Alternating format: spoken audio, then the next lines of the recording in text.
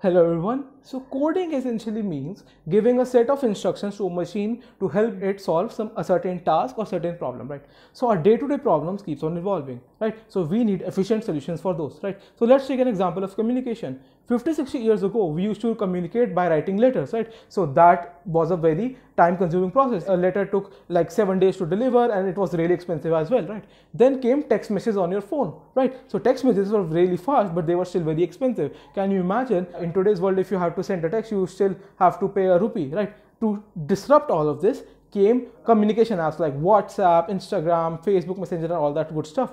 Now you can share videos, text messages, and audios at an instant, and they are really cheap as well because of the internet. So you can see how coding basically helped us in solving our problems, which were evolving at every generation. So that's why coding is really important. Hi there. We hope you liked our video and found it useful. We would also like to inform you that Coding Ninjas has come up with a scholarship test called CNSAT. If you participate in the test, you can avail up to 100% scholarship on any course in Coding Ninjas, may it be TSA, web development, product companies interview preparation, data science, or any other course. So click in the link in the description below or the pinned comment and participate in the test. Happy learning, guys. Thank you so much.